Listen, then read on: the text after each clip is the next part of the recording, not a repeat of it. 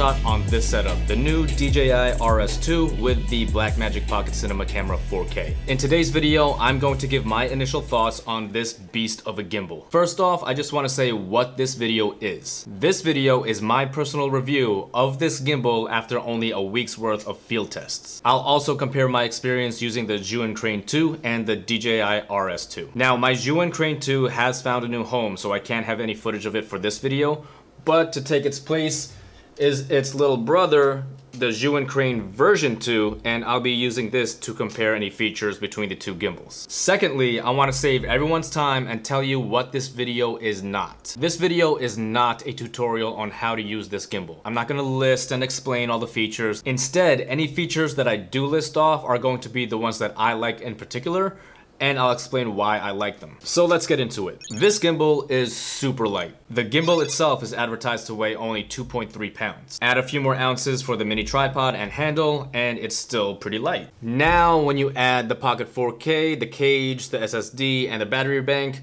surprisingly, it's still pretty light. So much so that I could operate it with one hand and still get really smooth footage. Now, there is one big difference between this gimbal and the Zhiyun Crane 2 that allows this to be as light as it is. And that is this back end arm. The difference being on the Zhiyun, the arm comes up all the way to camera level, but on the RS2, the arm comes up short, and I have all this clearance to view the camera's LCD screen unobstructed. So with the Crane 2, I had to use an external monitor, which added weight, but with the RS2, I no longer have to do that. So the RS2 has these little switches on each axis that when you lock them, it prevents the gimbal from moving.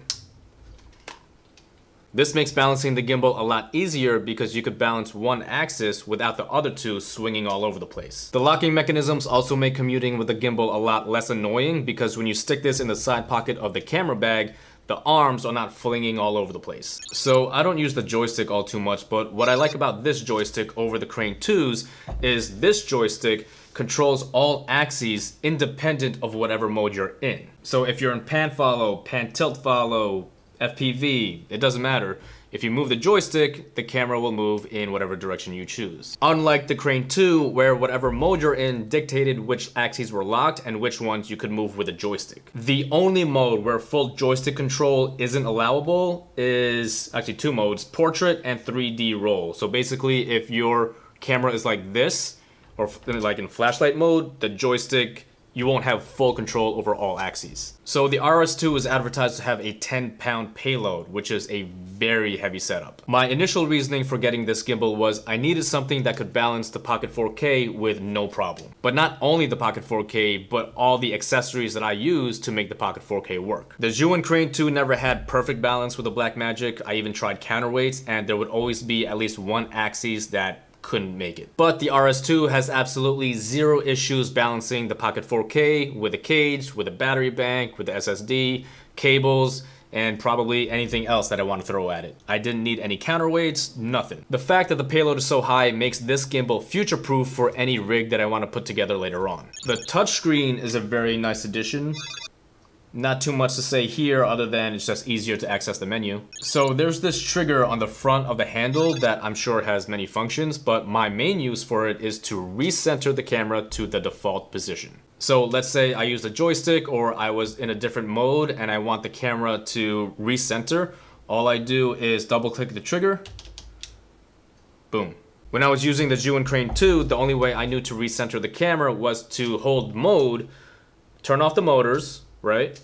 And then hold mode again to turn the back on, and then it recenters. Now, we're only talking about a difference of only a few seconds between the two gimbals, but in a run and gun situation and you need to get the shot centered, double clicking is going to be that much faster than holding down the mode button and shutting down the motors, starting it back up again. You see what I'm saying?